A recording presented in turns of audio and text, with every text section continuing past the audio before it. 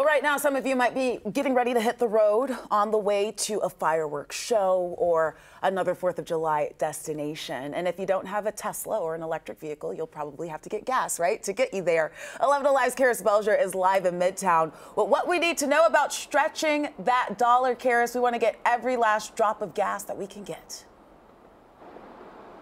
Well, I was actually speaking with drivers who were filling up before they hit the road this morning. They say gas can always be cheaper, but travel experts are saying that Georgia drivers are actually paying more this Independence Day than they have last year.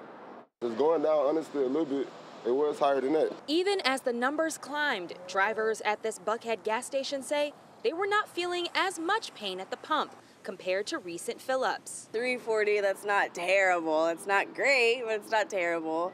Of course, it's usually always going to be higher this time, but I do think it is a little bit lower than it usually is. AAA says over the past month, gas prices have been falling, but the average price per gallon in Georgia is up about 12 cents compared to 4th of July weekend a year ago. Economist and Emory professor Tom Smith says more people are changing their travel plans, which is why nationally and here in Georgia, the prices have dropped over the last month. Everything that I've read suggests that the changing weather patterns are changing people's plans for road trips, vacations, time of year and vacations. And so I suspect that the lower gas prices are a result of changes in demand. But for those who are planning to hit the road, prices may vary. And Smith says to try and plan your pit stops. There are a number of apps that tell you where the gas prices are cheapest in your area, and you can utilize those apps to try to get the best deals. And he says weekdays are the best time